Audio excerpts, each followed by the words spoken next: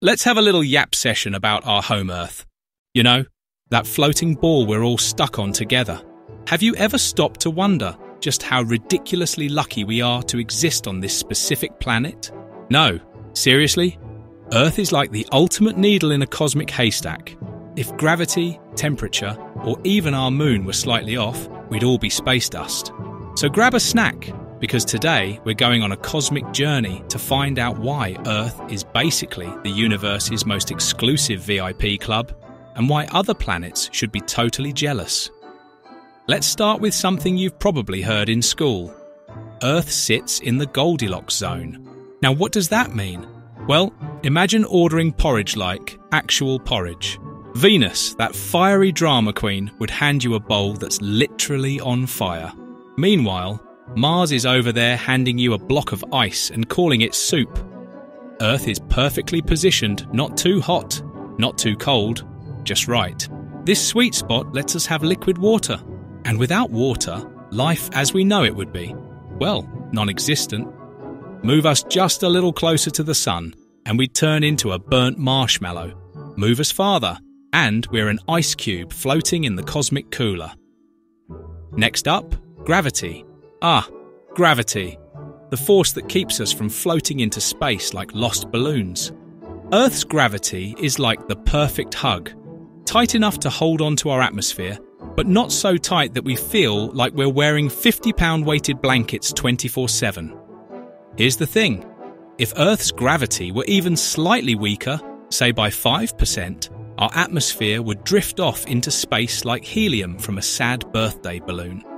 On the other hand, if gravity were stronger, everything would feel like a workout. The gym would be your entire life. And speaking of cosmic hugs, let's give a shout out to our moon. The moon isn't just there to look pretty or inspire bad poetry. It's basically Earth's life coach. Without it, we'd be spinning out of control, literally. The moon stabilizes Earth's axial tilt, which gives us predictable seasons. No moon, no summer vacations, no snowball fights, just endless climate chaos. Also, tides. Ever gone to the beach? You can thank the moon for that. Without it, the oceans would be eerily calm, and life might never have evolved the way it did.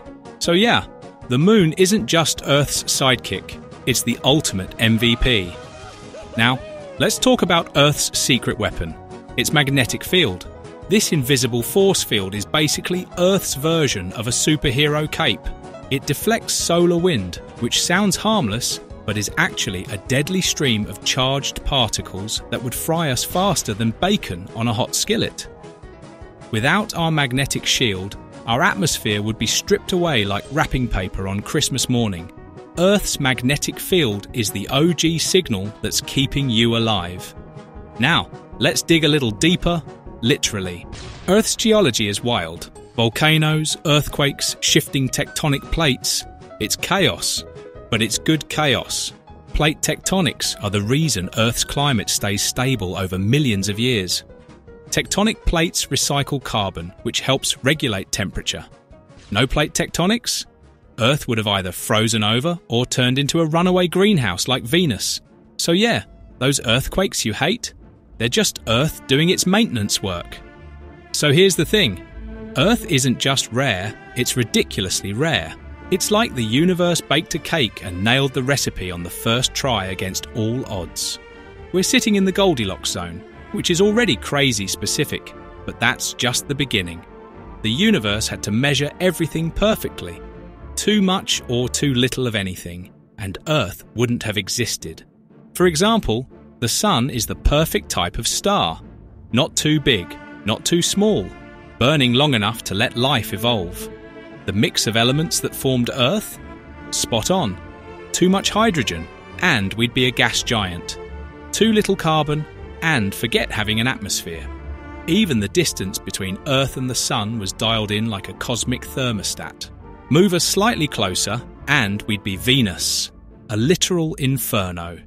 Move us farther, and we'd be Mars, a frozen wasteland. We're basically the universe's only successful science experiment, and trust me, the odds were not in our favour. Think about it.